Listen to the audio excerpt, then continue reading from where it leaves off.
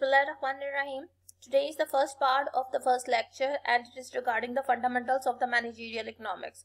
By fundamentals means what are the basics and what are the different basics tools which we are going to understand in order to understand the concept of the managerial economics. So, what do you mean by the managerial economics? As you can see that this term is composed of two components. One is the managerial, another one is the economics. From the managerial, there is the concept of the manager and the economics is simply the economics. So what do you mean by a manager? A manager is a person who is going to direct the resources. Why? In order to achieve a goal. And the goal must be a stated goal. It means it be a well-defined and well-established goal. So, a well-established goal could be in the form of the maximization of the profit, in the form of certain sales targets, in the form of the certain revenue targets.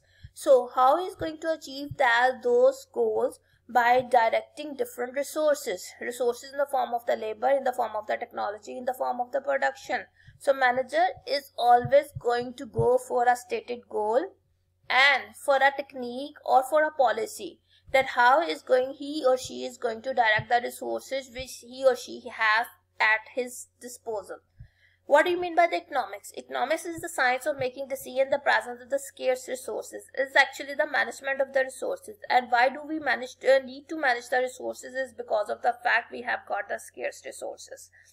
As the resource is always scarce in the form of the land, labor and capital at the hand of the manager, by combining these two, we get the concept of the managerial economics. So managerial economics is that it is those practices which is being practiced by the manager. Why? In order to get two things. Number one, to attainment of the objective, and number two, the organization of the organization of the scarce resources. By combining these two, there is the concept of the managerial economics. So, it's a study of how to direct the scarce resources in a way that most efficiently and most effectively leads to achieve a managerial goal. Manager is going to achieve a stated goal with the help of the resources, and how he is going to organize those resources in the form of the fact that is going to give you the maximum out of the minimum. So by combining the manager and the economics, there is the concept of the managerial economics, and how it means that how a manager is going to achieve his or her goals in the form of the scarce resources, and how he is going to organize those scarce resources. This represents the managerial economics. So a manager has to attain a well-defined goal. So how he or she is going to identify the goals? Goal may be an objective. So sound decision making involves well-defined goals. Goals must be well-defined. Well-defined means the goals must be attainable, must be in such a way that you should know, in order to make up a goal, you should know what are your limitations. For example, if a firm has the maximum production capacity of 100 units, if a manager is going to make up the objective that he or she is going to make up the 1000 units within the specified resources which he or she has, that is not a well-defined goal. A well-defined goals could be he could increase the level of the production from the 100 to the 125 or up to the 120 units, not directly from the 100 towards the 1000 units. So sound decision making means that you should have a well-defined goals. Well-defined goals means attainable and objectives, attainable goals in such a way that could be attained within the boundaries of the resources which you do have. It always leads towards the making the right decisions. In striving to achieve a goal, we often face constraints. Constraints are always termed as the limitations. Limitations are there because of the fact that in terms of the economics, we organize the resources. Why we need to organize the resources is the fact we have got the limited resources. Now, limitation of the resources is a constraint. Same is the case, constraints are always there, and the constraints are an artifact of the scarcity. Of scarcity, now this scarcity means it could be in the form of the any form. It could be in the form of the labor, it could be in the form of the capital, it could be in the form of the land. For example, when this course of managerial economics was offered to me, and when I have planned this course for you, at that time I didn't have any idea that instead of delivering the lecture in the classroom, I have to deliver it online. So this is termed as a constraint. And the constraint is an artifact of the scarcity because of the fact the uncertainties was there, and in this time period of pandemic, I am not in a position to deliver the lecture in the classroom, and you are not in a position to come towards the university. That's why I am delivering this course in the form of a virtual classroom or the online lecture. So till now we have understood three concepts. One is the manager. Who is a manager? A manager is a person who is going to achieve some goals, and in order to achieve the goals he has to use the resources. The second concept was the economics. Economics means the organization of resources in such a way that we can get the maximum out of the minimum. And why do we need to organize the resources? Is because of the fact we have got the limited resources. The third thing is the goals which are being defined by the manager must be well defined. It means that the goals must be attainable within the resources which the manager has. And in order to achieve the goals, we are facing some constraints. Constraint can be in the form of the time, in the form of the money, in the form of the land, in the form of the labor, anything like that. And why do a manager needs to understand to cope with all those concepts is that one of the goals which a manager always have is the maximization of the profit, or you can say is the optimization of the profit. Profit is actually the difference between the total revenue and the total cost. Total revenue means what are the sale earnings of the firm, and the total cost means what are the cost of the production and the different costs which the firm is incurring while producing those goods. If the difference between these two is positive, it means that they have got the positive profit, and if the difference between these two is negative, which means the firm has having the losses. Now in terms of the profit, there are two types of profit which we have. One is the economic profit, another one is the accounting profit. Now, in order to understand these two concepts, I will first give you the elaboration of two types of cost, which is going to differentiate between these two. The two types of cost, one is the explicit cost, another one is the implicit cost. If explicit cost is that cost that requires a direct outlay of the money. It means you have transferred that money out of your account for certain reasons, in order to pay the salaries of the workers, in order to pay your electricity bill, in order to pay for the purchase of a machinery. That represents the explicit cost. It starts with the EX. It means it is the exit from your account. The other cost is the implicit cost that do not require the direct outlay of the money. It means you have acquired something but you haven't paid for that good. For example, you are a manager and you are also looking for the accounts of the company too. Instead of hiring an additional accountant, the company has asked you to look for the accounts, and the company has given you the salary of the manager, not of the accountant. It means that the work of the accountant has been done, but the salary of the accountant has not been transferred to you. The difference between these two, explicit और implicit में basically फर्क क्या होता है? Explicit में आपका काम हो जाता है और आप उसके लिए पैसे भी देते हैं. Implicit cost के अंदर क्या होता है? आपका काम हो गया लेकिन उसके लिए पैसे आपने नहीं दिए.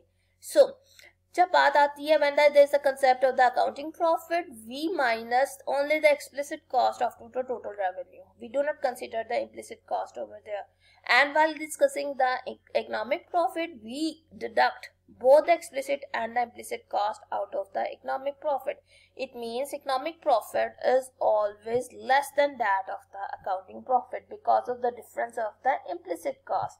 In the accounting profit, we do not deduct implicit cost out of the total revenue, but in case of the economic profit, we deduct implicit cost out of the total revenue.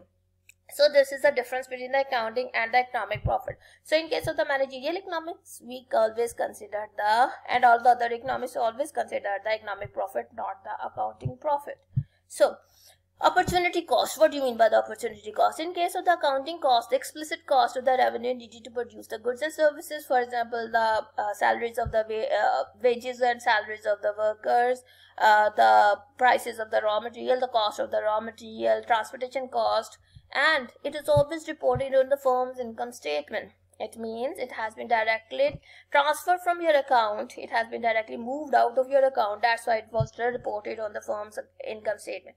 Now, opportunity cost means the cost of the explicit and the implicit resources that are foregone by making a decision made. So in terms of the accounting profit, we always deduct only the accounting cost, and accounting costs are composed of only the explicit cost. Now in terms of the opportunity cost is a combination of both the explicit and the implicit cost, and in terms of the economic profit, we are going to deduct both the explicit and the implicit cost out of the total revenue. For that reason, the economic profit are always less than that of the accounting profit. Now, what is the importance of the profits? Profits are always very important for a manager because it is his objective. But profits are always very important for the other people, who the other stakeholders. Who are those? Because of the one property of the profits, that the profit acts as a signal. It gives an indication towards the other resource holders. If an industry is making some profit, then it is going to give some indication to the other resource holders that you should invest within this industry, as this industry is yielding the maximum level of the profit. As you can say that the telecommunication industry, or the number of the firms entering into that industry is increasing. Why it's increasing? Because of the level of the profit that these in the firms are yielding. This level of the profit is indicating other firms to enter into this market, as this industry is going to yield the maximum level of the profit. The profit signal to the resource holders where the resources are mostly highly valued by the society. It means the consumers are very much attractable towards the products which are being offered by the industry. Resources will flow from the industries that are most highly valued by the society. For that reason, the profit is not only maximization of the profit is not only the objective of the manager, but the profit of a firm is going to give an indication toward the other resource holders that they should invest within this industry. Now, if the main objective of the manager was to have a sustainable level of the profit.